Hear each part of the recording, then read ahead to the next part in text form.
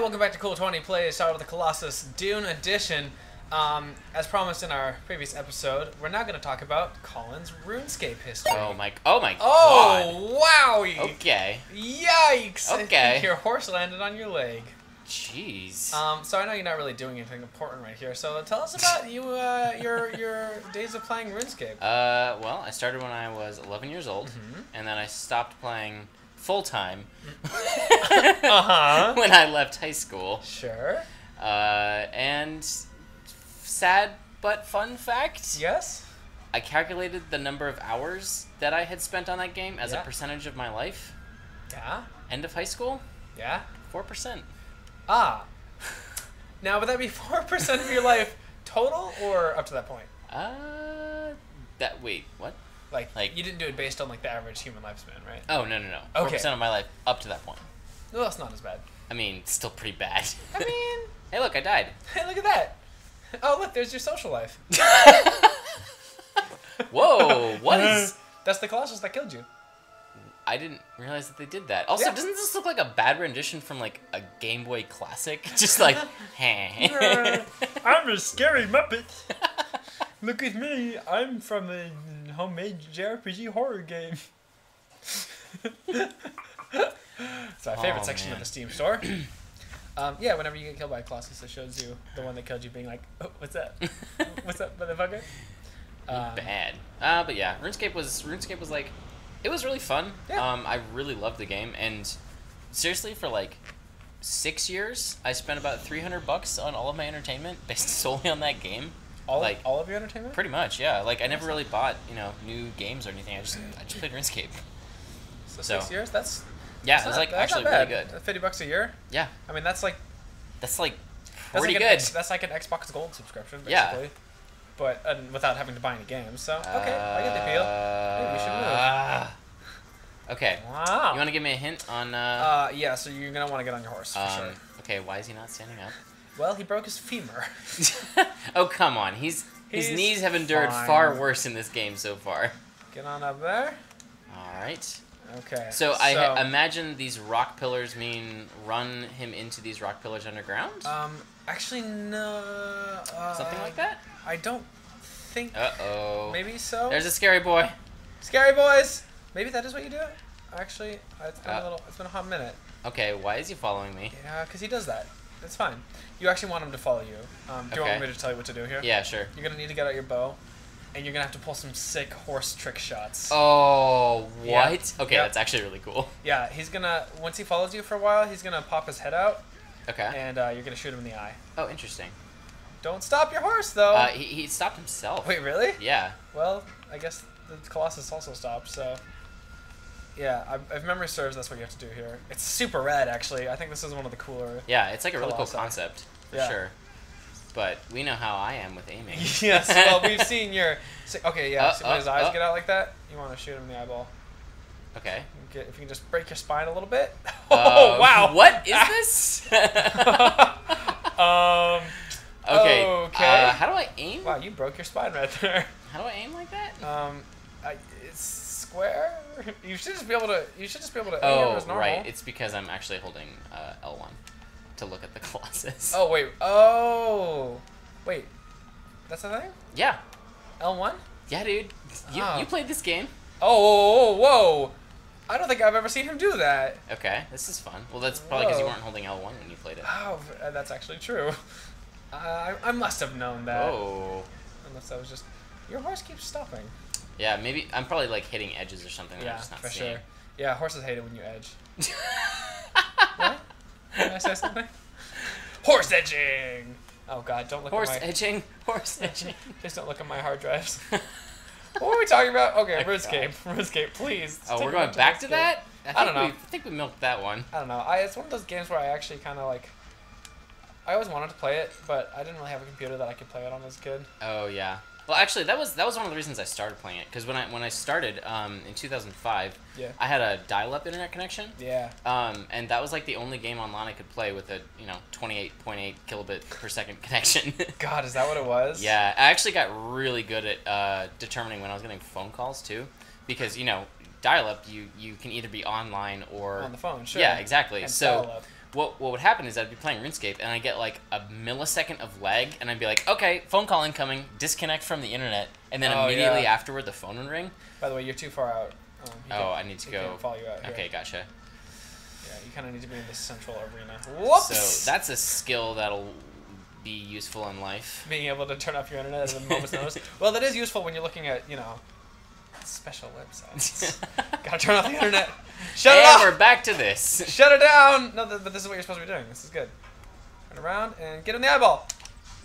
Tricks! Trick shots! You got him! Okay, now he's gonna flop. He's gonna flop and zoop about. He's gonna ram into the wall, I think. Okay. Yeah, get on over there. Nice. Okay, cutscene. And now jump on. You got him. He's like kind of like a. I always thought of him like as like a snake, but he's actually more of like a flatworm. Is there one on his back here? I don't know. Oh, I probably should have checked with my sword where to hit, huh? Nah, that's fine. It'll glow when you get near, probably. I'm assuming it's the head. Well, there's one. I think there's one on his back too. What's the name of that flatworm that can like reproduce forever? I know what you're talking about, but I actually the ones don't in like know what it's science class where we cut them in half and like earthworms. Well, oh man, I used to be so mean to earthworms because I didn't really understand that animals can feel pain. Oh. Anyway, that's a downer story. I figured it out and I was nice to them later though. Am I missing something here? I feel like there's a spot on his back for sure. I should probably pull out my sword and like check. Huh? Oh, I think you have to have your sword out for it. Oh, you're probably right. That would make sense. sense. Let me go back here. No, but those like there we go. You know those tiny little flat black worms that are kind of gross, but they have a thing where like they have like stem cells so they can create new creatures when they split. What the fuck am I thinking of? I think a lot of animals can reproduce, actually. Wow, cool. Thanks. This biting commentary about biology brought to you by a non-biology let me just look around. Am I on the magic school bus? Jesus. I don't know. He looks like one of those little flatworms. Flatworms are also like, the idea of flatworms kind of grosses me out. Oh man, can I beat him in one go? No, that was it. That was it. He threw me off. He must have another one. Argo, new horse! New horse! New horse! There he is. Not to do a callback to our last episode, when I was talking about Michael Keaton, but I had to share this sweet Michael Keaton trivia. This is some of my favorite movie trivia of all time. So Michael Keaton, Beetlejuice star, as you know if you watched our last episode. Also, Batman in the Tim Burton Batman films. Because I guess Tim Burton liked him so much in Beetlejuice that he wanted to make him Batman. Which, by the way, it's fucking crazy that Tim Burton directed 2 Batman films. 3 Batman films? Anyway, point is, oh wow, your character actually like gets up on his horse. Like he doesn't just like flip. He actually like. Oh, was he standing? No, he kind of like did a little like he lifted his leg over. I think. Oh, interesting. Anyway, so Batman films, right? And that was like the 80s, like early 80s, something like that. Okay. Then I think 2 years ago he did that film Birdman, which is a film about an aging star who played a dark superhero in the 80s, trying to make a serious work. It's crazy. And what's wild is that Michael Keaton apparently wasn't actually their first pick for that role. Get him! You can do it. That's okay. Wasn't their the first pick for that role? So when they brought him the script, apparently he was like angry. Like, are you making fun of me? Like, are you kidding me with this shit? Because it's exactly his career. Yeah.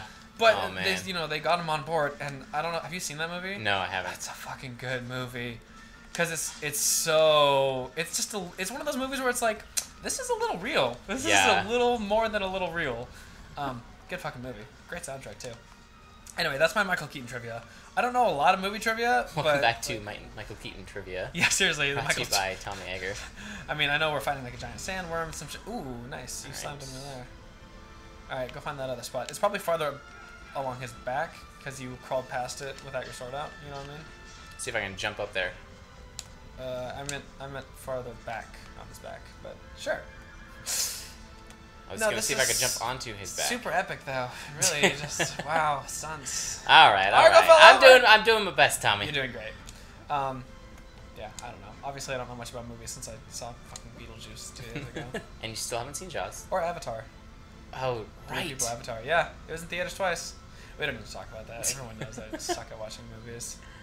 I'm also really bad at. I'm just bad at absorbing popular media. I guess because like my parents were pretty like non-mainstream, for lack of a better word. God, where is this I think it's further back, yo. Like, back here? Yeah, because you crawled past that area previously when you didn't have your sword out, and so it didn't glow. So my folks showed me a lot of like art films and stuff, and not even necessarily just art films, but like lesser known movies. So I've like had a pretty good like cinema upbringing, but where's that fucking thing? Probably should have checked his whole. His sitch, but you kind of can't. There it is. There it is. But I never really absorbed the popular media, except for video games. Sort of. You're a hipster. I mean, I basically, yeah. I got a degree in Japanese language and literature, man. I could talk to you all day about fucking the Tale of Genji. Oh, man. Yeah, leave a comment if you want to have an episode where I just talk about the first novel ever. Tommy talks about Japanese literature. Tale of Genji. It's pretty cool. It was the first novel ever written. Oh, yeah. You actually have told me about this. Yeah, it's pretty cool. Oh, wait. You've told me like 8 times. Let me tell you about my degree. Have you heard the good word of Genji? Genji wants your soul to be saved. I have this little pamphlet here. It's 3,000 pages long. Oh man! Actually, speaking of that, when I was going to lunch, we walked past this group of people that had like pamphlets about what does the Bible actually say? Sure. People handing them out looked like just the most unhappy robotic people I've ever seen. Oh like, no! It was weird because they looked like wax sculptures, where their body doesn't move at all. But only like their neck moves a little bit to like move their head. Wait, I've seen these people. Yeah, it was really bizarre. Like robots. I was with my team and we were walking past, and one of my coworkers is like, anyone else kind of weirded out by like the way that those people were moving? Like, why is this pamphlet written in binary? Have you heard the good word? Hello. Hello world. Wait, I've seen those people. They're the ones that make the little kiosk. Yep. Yeah, I mean, I kind of appreciate their approach just because they're not like, proselytizing super hardcore. Yeah, for sure. But it's also like, yeah, I know what you mean. Man, anyone doing any kind of like pamphlet distribution out there on the streets, God, that's gotta be fucking hard. Yeah, it's the worst because people actively try not to interact with you. Yeah. And like that must be pretty demoralizing. Or alternatively, they actively try to interact with you negatively. Oh yeah. So like so whenever I see one of them, I'm just like, no, thank you, but good luck out here. Yeah. That's fucking hard. Exactly. Yeah. Actually, I take the exact same approach because like Mormons, they're really nice. They are very nice. They're very nice people. It's true. And they totally respect you if you're just like, if you say no thanks. No thanks, and they'll be like, okay, great, have a good day. It's true. I'm just like, oh man, can I tell you something terrible I did one time? Oh man. I was just walking along our campus, Red Square, and one of the Mormon people said, like, hey, can I talk to you? And I just screamed, "Hail Satan! Bye!" And I dashed off. I was like, oh, I'm so edgy. But looking back on it now, I'm like, man, that person was probably just like either like really confused or just kind of like disappointed in me. Yeah. I was like, ooh, I bet I really upset them. Like, no. Yeah. No. Just because you're out there like handing out pamphlets doesn't mean that you're like, well, except for these robots people that you're talking about, doesn't mean you're not human.